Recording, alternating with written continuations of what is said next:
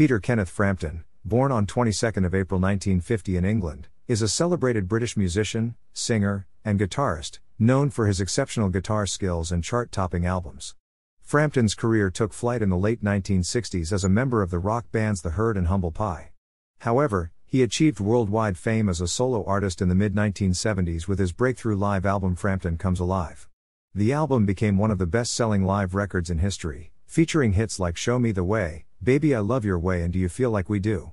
His distinctive talk-box guitar sound became a signature element of his music.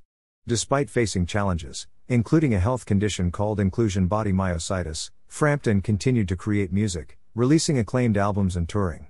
Peter Frampton's enduring influence on rock music, his virtuoso guitar skills, and his resilience in the face of adversity have cemented his status as a revered and iconic figure in the world of rock and roll.